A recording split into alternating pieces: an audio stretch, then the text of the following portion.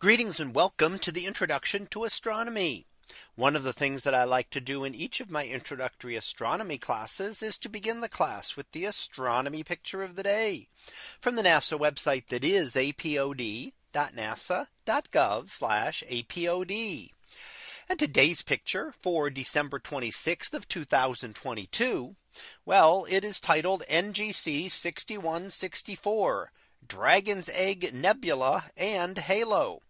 So what do we see here?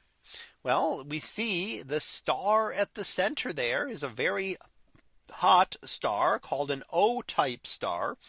And these are among the hottest stars and most massive stars that exist.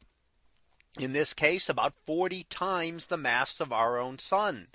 And we find that the more massive a star is, the faster it goes through its life. So even though it has 40 times the amount of hydrogen fuel that our sun does, it goes through that fuel so much faster that instead of our sun living 10 billion years, this one may only live a few million years or even less.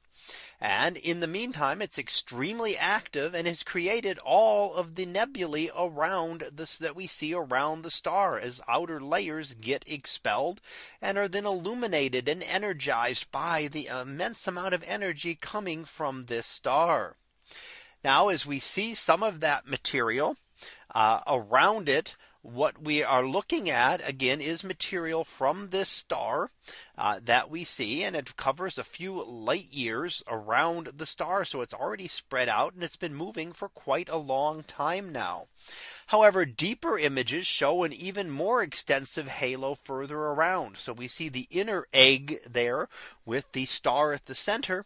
But then further around it, we see an even larger halo around of material that is again also associated with this star.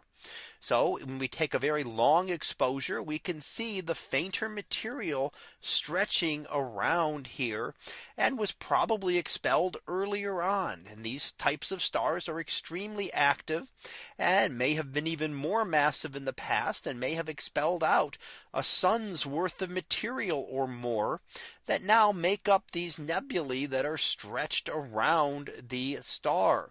And that star still gives off an immense amount of energy, enough to energize and illuminate all of this nebula, even at the distance of several light years away.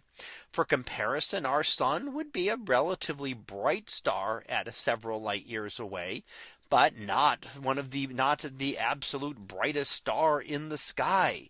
So it's these stars are much brighter, and had we an O star very close to Earth, it would be by far the brightest star in our sky. Although fortunately they are all very far away, because O stars are the type likely to go supernova.